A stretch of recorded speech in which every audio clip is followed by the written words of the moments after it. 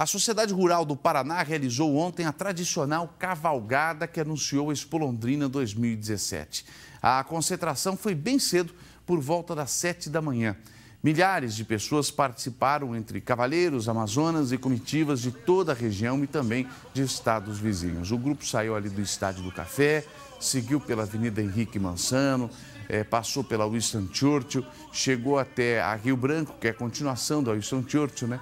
Chegou até a Leste-Oeste, daí foi para José de Alencar, até a chegada na Tiradentes, que deu acesso, então, finalizando o percurso de 8 quilômetros lá no Parque Ney Braga, em cerca de 2 horas aí para percorrer esses 8 quilômetros. Os cavaleiros, os amazonas, enfim, uma cena realmente bonita, tradicional, que marca o começo da Expolondrina, né? A proximidade da Expolondrina, que este ano será realizada de 30 de março a 9 de abril, portanto, está chegando Expolondrina 2017.